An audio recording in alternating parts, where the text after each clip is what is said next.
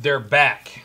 Mojo has released, and we have them in stock, the Flock of Flicker 2.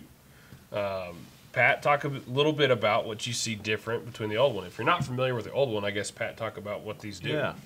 So, designed for water or land, give you some flash in your decoy spread. First glance, and holding them, bigger housing. It's got the Rounded top. rounded top. Yep. The old ones were flat Flat. on top, so you get the drain the water away. Just a lot beefier structure to it. Got the removable wings Magnetic, for yep. magnetic wings, packing them away. The design looks good on the outside. Multiple connection points for rigging, one on the bottom. And then tying you've them got up. one on the side. Yep. There's slots to tie And them you up as can- well. Yep. Unbutton on the top there for turning on and off. You get 4 of them in this pack, and they're all going to come with a intermittent on-off, so they're all going to run separate times. We've got 2 going here, so you can kind of see they're taking turns going. So they're all numbered 1 through 4. They're all going to do a different time on that.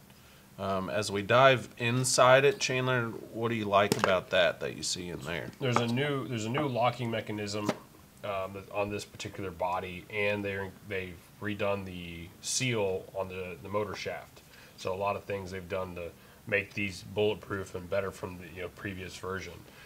It's not a full thread lock. It's just like a quarter turn, half turn twist, and they have some arrows lining up, so you know when you have this thing fully sealed. Yep. But these decoys look great in a decoy spread. I like to run 4 for a few dozen decoys. If you're running a bigger spread, I would get more than just 4. And the battery life is looking really good on these. You have 30 hours on one set of 3 AA batteries, so it's quite a bit of hunting time. So and AA's they're easy to come by too if you ever need one in a pinch. Yep.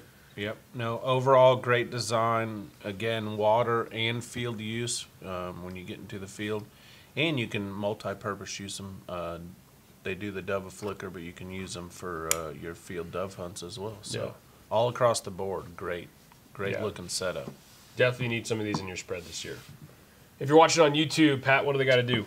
Hit the subscribe. Hit that subscribe button. If you haven't already, leave a comment. If you have any questions, or if you want to see us do a certain video on something else, definitely leave us a comment on this video or any videos that you watch. And if you're not following us on Facebook and Instagram, go over and give us a like there as well.